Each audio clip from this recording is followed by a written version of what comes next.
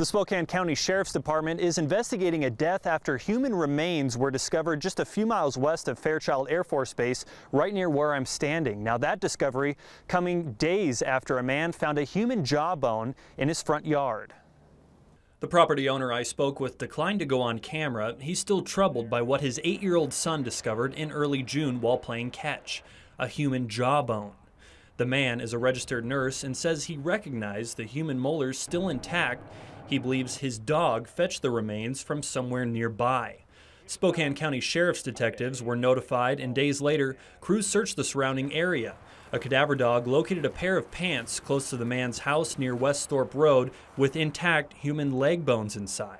According to court documents obtained by KXLY, crews also located a semi-automatic pistol, a shell casing, and alcohol, among other things. But this isn't the first search or discovery of human remains in the area. Back in May, a turkey hunter discovered a human skull in a wooded area close by. Crews searched that area and found pieces of clothing, arm bones, and part of a foot. And the sheriff's office could not comment on the discovery or say whether those remains belong to the same person, since the investigation is active and ongoing. Reporting near Fairchild Air Force Base, Kyle Simchuck, KXLY 4 News.